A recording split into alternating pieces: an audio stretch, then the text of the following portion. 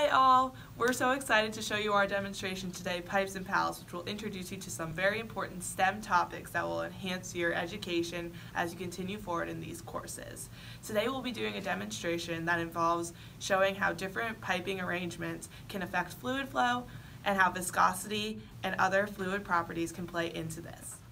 Hey guys, as Kat was saying, that there are going to be several properties that affect the fluid in our pipes. So the first property is viscosity, which is internal resistance to flow.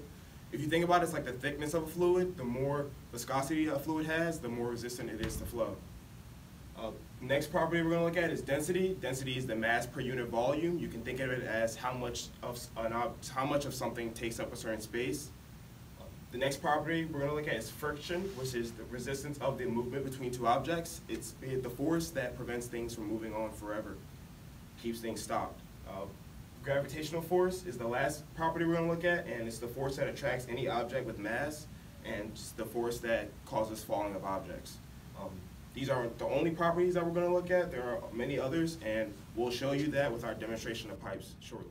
Hey guys, so I'm just going to go through a few of the materials that you need when you're setting up your Pipes and Pals. So basically what we have here is a funnel, which you're going to use to get the water into the straws. And then we have different arrangements of the straws that represent pipes. So as you can see here, it starts out, this set has no bends in it. Then we go to 1 bend, 2 bends, and 3 bends. So as you'll see, as we do the experiment, the amount of bends and whether they're long or short can affect the rate of fluid flow through the pipes, and you'll see that soon.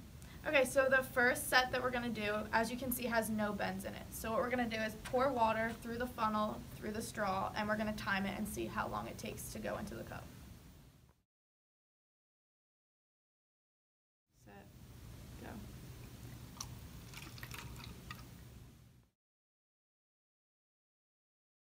Set, go.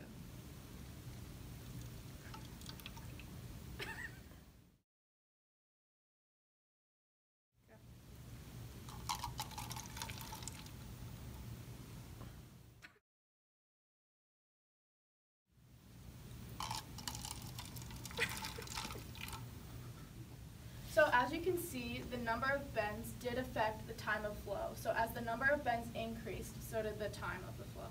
And that has to do with a lot of the properties that we talked about in our introduction, which Aaron can talk more about. So although the gravitational force is constant through all the demonstrations, you see the different bends cause different friction, and therefore they increase the time it took for the flow to go through the pipes. So now we're going to compare these numbers that we got with doing the same experiment, but we're going to decrease the pipe diameter at certain parts throughout each set and see how that affects our numbers.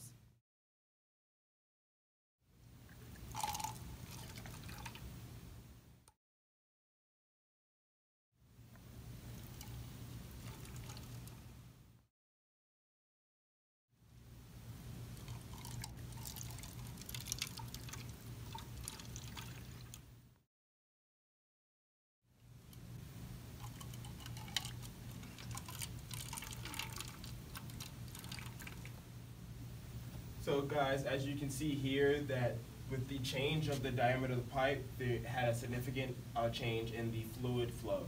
So with the smaller diameter, the longer it took for the fluid to flow through the pipe. And Kat can tell you more about how that goes on now.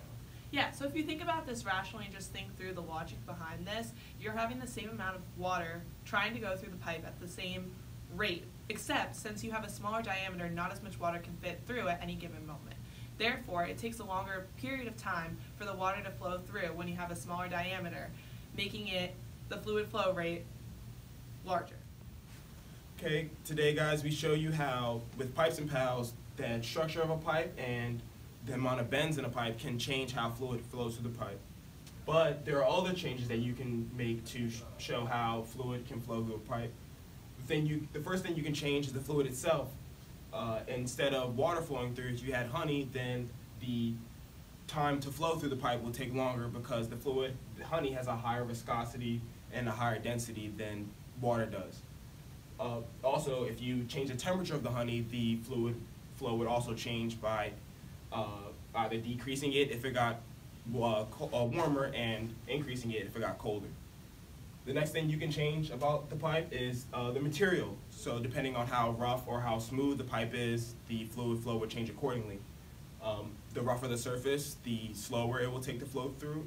The smoother the surface, the quicker it will take to flow through. The last thing you can change is the presence of a pump. With a pump, you can create more force driving the fluid through the pipe, thereby decreasing the time it will take to flow.